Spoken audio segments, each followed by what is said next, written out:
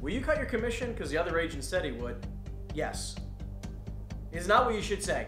Instead, what you should do is dive into this. Call their bluff. Because most of the time, it's really just a bluff. And you can say, what commission rate did they promise you? What I've heard often is that they'll say, well, they promised me that they would do it for 5% or 4.5% or 4%. Whatever they say, the point is that I've had it often where they'll even say to me that they told the commission that I was already going to sign the contract for. Because I want you to hear this more than anything. The purpose of listing a home is to assist your client and obviously, yes, make money, of course. And you're not really going to lose a listing over 0.5%. So there's a multitude of different things that we're going to talk about in this objection handling process in this video. Let's dive into a couple different options. First off, first and foremost, you can throw it back in their court. It's like, just curious to see what the agent said. Just curious to know what that agent told you that they would list your home for. And let's just say they come back to you and say 4.5%. Okay, listen, I would be more than happy to list it for 4.5%. What typically I do is that, remember, I split a commission with the other broker that's involved. So we'll sign for 5%, and if I sell it myself, I'll be more than happy to do it for 4.5%. Again, another thing that you can say is, like, other than the commission, is there any other reason why you wouldn't sign a listing agreement with me today? If they say no, great, handle the objection, right? Just get right into it. It's like, you're like, well, listen, I'm not going to sign the listing unless you sign for 3%. Okay, just to be sure, I can show you 6 different examples of houses that I've sold between $20,000 and $100,000 over asking over the last 90 days. If I can get you $20,000 over asking price, would you be okay with signing the agreement for 4, 4.5%, 5%, whatever they said? Because listen, in this market, as long as you can get them to agree to a price that should drive up the price, you're going to be fine. I've done this before where you can tell them like, hey, listen, if I can show you a couple different examples of how I've been able to get my clients, you know, $20,000, $50,000, $100,000 over asking price, at the end of the day, what is really an extra 1% going to matter if I net you an extra 50 grand?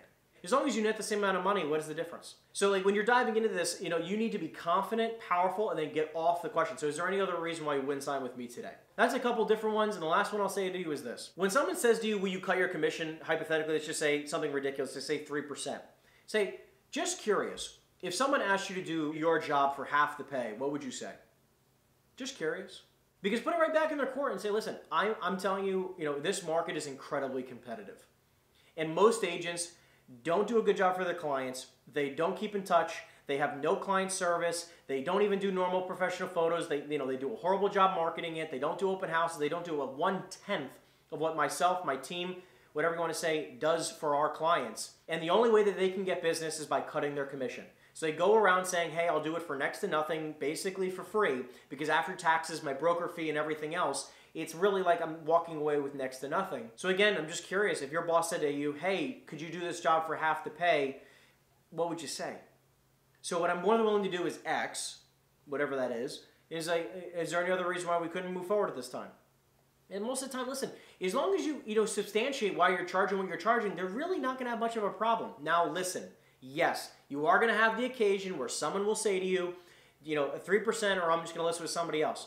Listen, at the end of the day, taking 1% on your side and giving out 2%, I would rather take 1% than nothing. I have a lot of agents who go, I would never list a home for less than 5%. I'm sorry, but how many houses have you sold? Because most of those people don't sell a lot of homes. I've spoken with top-level brokers, teams that sell hundreds of homes per year, hundreds of millions of dollars worth of real estate every single year, and they cut their commission. Don't be a stickler. Get the listing signed. Do whatever it takes. And listen, I'm not telling you just to give in.